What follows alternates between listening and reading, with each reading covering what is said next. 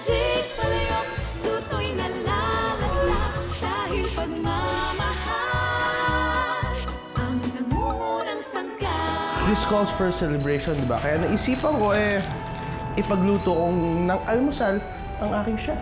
Ayokong aasta ka dito na parang prinsesa. Umayos ka kung gusto mo magkasundo tayo. Ano? Sinong papa ang kumuha sa kanya? Saan siya dinala? Kailan nang makukuha ng bata yung mana niya? Gusto kong subaybayan mo si Cookie. I want to know her every move. May tao ba dito?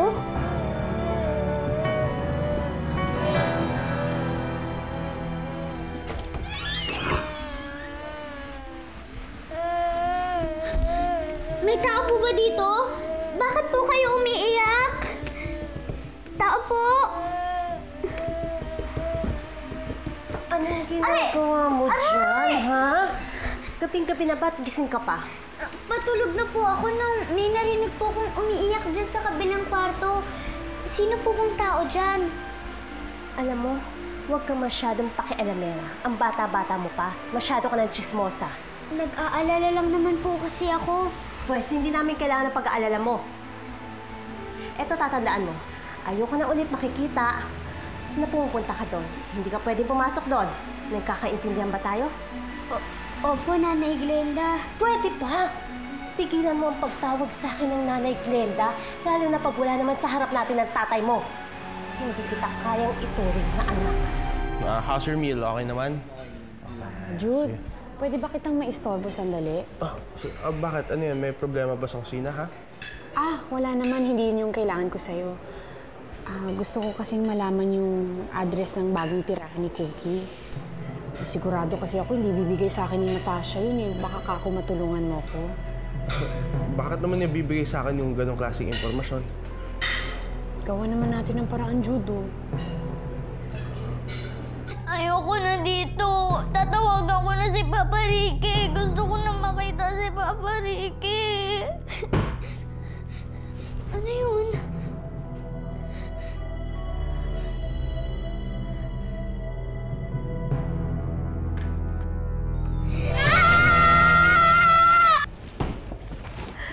Dude! Look what I found at the trade fair. Look! It's the annual culinary competition kung saan maglalaban-laban ng mga pinakamagagaling na chef sa bansa. Sasali ka sa cooking contest? Well, why not? I mean, come on, right? Ang galing-galing ko na, chef. At saka pag sumali ako sa competition na yon, siguradong panalo na ako. Kaya lang, Jude, meron konting problema. Bakit ganun dyan sa loob ng cabinet? Huwag mo kasi sumbong ka na nanay at tatay. Magagalit sila kapag nalaman nilang pinuntahan kita rito. Teka, ikaw yung bata na nasa kabilang kwarto? At ikaw yung batang umiiyak kagabi? Oo, ako nga. Ako nga pala si Cookie. Ikaw, anong pangalan mo? Anthony. Cookie? Anthony, anong ginagawa mo rito? Di ba sinabi ko sa'yo, huwag kang lalabas ng kwarto mo kahit di ka pa magaling? Gusto ko lang naman po makilala ang bisita natin, Itay. Anthony, hindi natin siya bisita. Kapatid mo siya. Well, the competition is only open to cooking tandems, which means I need a partner. Pero dahil sobrang talino ko, meron ako naisip na solusyon. Ano yun? Ano naman yung naisip mong solusyon na yun, ha? Alam ko, naisip mo, gusto mo maging partner si Pilar, di ba? Di ba? Pilar? Oh! Why Pilar? Why Pilar? No, it's you. I want you to become my partner. Sasali tayo sa competition. Ano sa palagay mo? I mean, what? Are you up for the challenge? Yeah, sure. It sounds good. Great idea, Natasha. Really? Great idea. You're so perfect.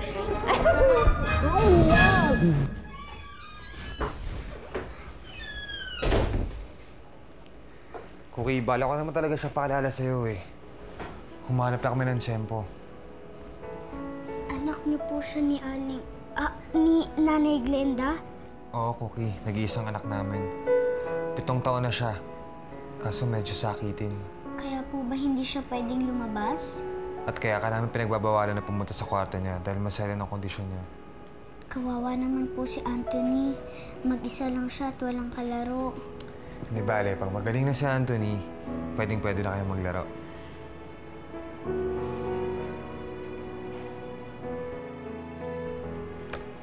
Cookie, sino tong nasa litrato? Siya po si Papa Ricky. Kaibigan po ni Mama. Noong una po, akala ko siya na yung tunay kong papa. Kasi po Richard Cruz din ang pangalan niya. Pero po, hindi po pala. Mabait po siya sa akin. Inalagaan niya po ako at tinuring na parang tunay na anak. Kaya lang po, binawi ako ni Auntie Yvonne eh. Bakit kailangan pa tong litratong to? Kasama mo naman ako ah. Ako ang tunay mong tatay, di ba? Huwag po sana kayong magagalit, Itay. Parang tatay ko na rin po kasi si Papa Ricky. Sana po, pumayag po kayo na makita ko siya at makasama. Gusto ko itong maging masaya, anak. Kaya sige, pumapayag ako na puntahan ka na rito. Thank you po, Itay. Ano yan? Bakit pinapagamit mo cellphone ko? Glenda, pinagamit ko muna sa bata para matawagan niya si Ricky. At bakit load ko ang gagamitin nyo? Bakit hindi mo palabasin yung anak mo, papuntahin mo dun sa tindahan at dun tumawag siya? Ako na yung cellphone ko. Sandali nga. Ano nga rito? Anong problema mo, ha? Simulang dumating ang batang dito, pinag-iinitan mo na. Ba't ka ba ganyan? Perwisyo kasi ang anak mo. Ikaws na nga tayo. Pabigat pa. Kapag nakuha ko na yung sweldo sa racket ko, makapag-abot na natin si Anthony. Kaya pwede ba haba kami pasensya mo? Huwag mo kong didiktahan kung anong dapat kong gawin sa sarili kong pamamahay. Ako ang padre de pamilya. Ako ang masusunod. Okay. Pasensya ka na. Ito, gamitin mo na. Tay, pasensya ka na po. Dahil sa akin, nag-aaway kayo ni Nanay Glenda. Hindi anak, wala ka namang kasalanan eh.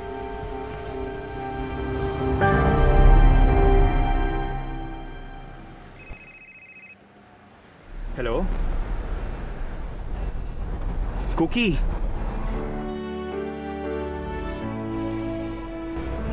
Cookie! Papa! Papa! Ikaw na muna ang bahala sa bisita mo ha. Bibili ako ng gamot para kay Anthony. Pero babalik din ako agad. Salamat po, Tatay. Nice meeting you, pare.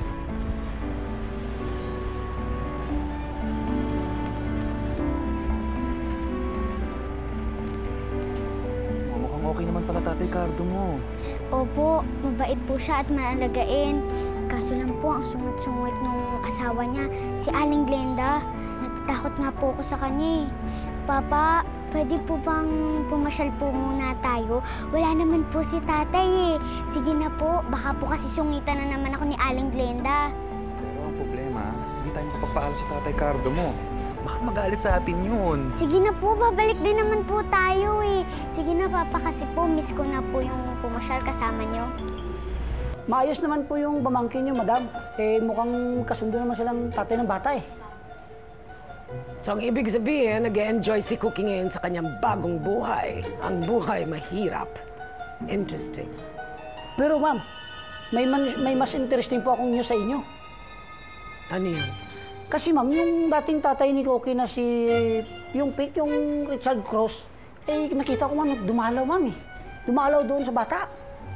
Pumayag ang tatay Cardo ni Cookie? Bakit magkasundo ba sila? Eh, nakita ko doon ma'am, nag-shakean sila ma'am eh. Ang swerte mo naman ngayon, Cookie. Dala-dalawa pang ngayon ang tatay mo. Madam, may papagawa pa ba kayo sa akin? Ipagpatuloy mo lang ang pagmamatsyag kay Cookie. Yes po, while madam. I attend to some business of my very own. Yes po, madam. Alam mo, kanina mo pa tinitingnan yan. Para saan ba yan, Pilar? Isa tong invitation para sa paligsahan ng pagluluto. Labanan ng mga magagaling na chef sa buong Pilipinas. Sasali ka ba sa kompetisyon? Gusto kong sumali para mapatunayan ko naman na may ibubuga ko. Para mapatunayan ko na kaya kong makipagsabayan sa mga magagaling na chef. Bueno, sundin mo ang nais ng iyong puso. Sumali ka sa kompetisyon. Tutulungan kita. Yun nga yung problema, Palayok eh. Masarap lang naman ang luto ko dahil sa magic mo. Hindi pa pandaraya na yun kung manalo ko dahil sa magic? Sorry sa iha. Nakikita ko na magaling kang kusinera. May potensyal ka. At alam ko, kapag naturuan kita, hindi mo nakakailanganin pa ang mahika. Mananalo ka sa kompetisyon na yan dahil sa sarili mong kakayanan. Salamat, Palayok. Kaso hindi naman ako makakasali dito dahil wala akong kapartner. Siguro nakalaan talaga tong competition na to para kay Jude at Natasha. Ka na at baka nag-aalala na Tatay Cardo mo sa'yo. Papa, ayoko na pong bumalik doon. Sasama na lang po ako sa inyo. Papa, tumakas na po tayo. Ano yung sinasabi mo? Akala ko ba magkasundo kayo ng Tatay Cardo mo? Pero Papa, ako po kasi yung nagiging dahilan kung bakit po lagi sila nag-aaway ni Aling Glenda. Kaya po mas mabuti na lang po umalis ako para wala nang gugulo sa kanila. Pero anak, alam mong hindi ganun kadali ang gusto mong mangyari. Pabili nga po, kuya. Pero Papa, di ba? Tumakas naman na tayo noon. Nahuli nga lang tayo ni na Ate Yvonne. Pero anak, iba na ngayon. Hindi ka tulad ng dati, nasa poder ka ng tita mo, wala naman nagmamahal sa'yo. Totoong ama mo si Cardo. At ikaw na rin nagsabi na pinapakitaan ka niya ng pagmamahal. Papa, mas mahal po kita. Kaya lang naman po ako sumama kay Tatay Cardo. Kasi po gusto ko na makaalis kina Auntie Yvonne at Auntie Natasha para po mas madali na kita makasama. I'm sorry, anak, pero hindi kita mapagbibigyan sa gusto mong yan. Kaya mabuti pa, halika na. Hatid na kita sa inyo. Glenda, nakita mo ba si Cookie? Pakialam ko sa batang yun. Wala siya sa kwarto niya eh. Di ba siya nagpaalam sa'yo? Hindi. Pwede ba mamaya mo na ako kausapin? May ginagawa ko. Saan batang yun? Oh. Sa'yo yata yan. Hello? Si Cardo to.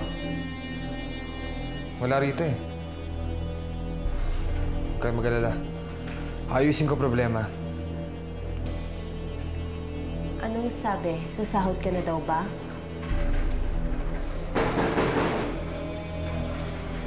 Anong kailangan nyo? Magandang gabi po. Ako po si Pilar, kaibigan ni Cookie. Nandyan po ba siya? Ako ang Tatay Cardo niya. Wala rito si Cookie. Kasama niyo yung Ricky. Hindi sila nagpapaalam.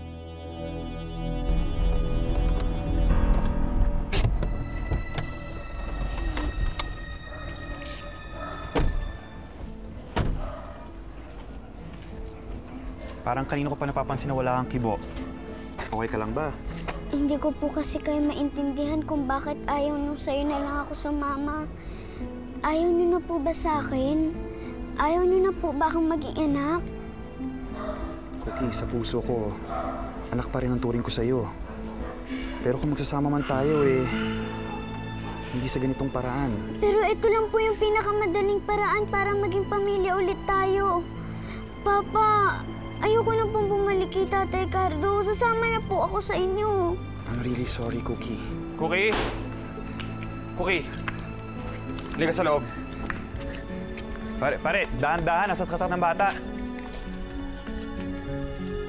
Ko, Ricky, akala ka ba malino na sa atin? Kami na ang bagong pamilya ni Cookie. Kaya sana huwag mo kami nabastos. Huwag mo sinasama si Cookie na walang paalam. Pasensya ka na, Cardo. Hindi ko naman sinasadya na baliwali ng pagiging magulang niya kay Cookie. Mabuti naman. Siguro naman hindi mo masamay ang sasabihin ko sa'yo. Ano yun? Matagal na sabik sa pagmamahal sa ama si Cookie. Nagkataon lang na una kanya nakilala. Una kang dumating. At meron na kayong koneksyon. Pero kami nagsisimula pa lang. Baka naman pwedeng layuan mo muna si Cookie. Huwag ka muna makapagkita sa kanya. Bigyan mo naman ako pagkakataon na maging ama sa anak ko. Para na mamahalin niya ako tulad ng pagmamahal niya sa'yo. Makakaasa ka, Cardo. Mabuti.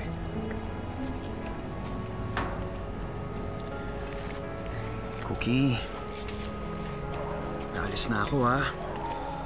At baka hindi na muna kita madalaw dito.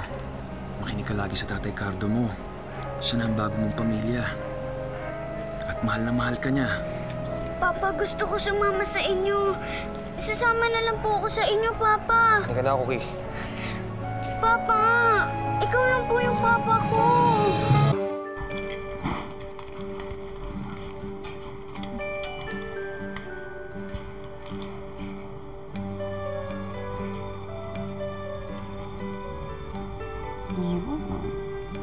Konti na lang to. Naku, masarap. Masarap. Yan. Okay. Ngayon, lutuin na natin ang isda. Okay. Yan. Sandali na lang yan. Maluluto na, ha? Ayan. Pwede na kayong kumain. Naku, masarap to. Kumain kayo ng marami, ha? Yan, kanin. Itong isda. Kumain kayo ng maraming gulay dahil importante yan para sa inyo. Ano, kamusta? Ang laking talaga ng isarap na luto mo ngayon, Ate Pilar. Parang magic. Salamat yan. Parang magic ang sarap. Sinabi mo! Ate Pilar, totoo bang meron ng bagong tatay si Cookie? Oo, Mako, yun na yung tunay niyang tatay, si Cardo. Cookie, wala ka man naman sasabihin sa akin. Hindi ka man naman magsasorry sa pag-alis mo na walang paalam. Anak, mali yung ginawa mo. Alam mo ba nag-aalala ako sa'yo? Sorry po, Tatay Cardo. Cookie, sanay lang ba tayo magkasama? Pero gusto ko malaman mo, mahal na mahal kita. Pero kung mahal niyo po ako, abayaan niyo na lang ako na sumama kay Papa Ricky. Hindi ako papayag. Ako ang tunay mong tatay. At ito ang bahay mo! Cookie.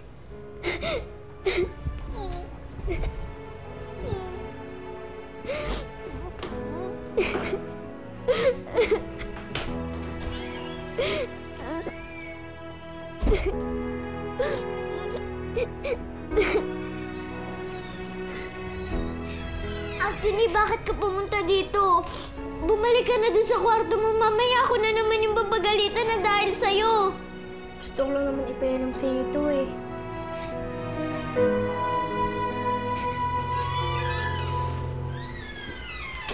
Bakit nasa ito, ha? Anong ginagawa nito dito? Kinuha mo to kay Antonino! Pumasok ka sa kwarto ni Anthony! Aray! Hindi po! Maniwala po kayo sa akin! Bigay po yan sa kanya, Anthony! Sinungaling! Hindi ka dito! Hindi lang pala talaga matigas ang ulo mo! Sinungaling ka pa! Magnanakaw! Ha? Kaya wala magtatanggol sa'yo dito! Sige, lumayas ka! At huwag kang babalik dito! Hindi na kita mahal. Ayaw na kita makita. Doon ka na sa Cardo mo. Siya naman ang tunay mong ama. Wala yun sa kalingkingan ng sakit na nararamdaman niya ngayon sa ipapalasap ko sa kanya pagdating ng takdang oras. What do you mean you're joining that competition with Pilar? Parang mainit ka, Cookie, ah. Ang taas ng lagnat mo. Tingnan natin kung meron ka pang lakas ng sikmura. Ang nangungunang sangka sa magic palayok, luto'y nalalasa dahil pagmamahal.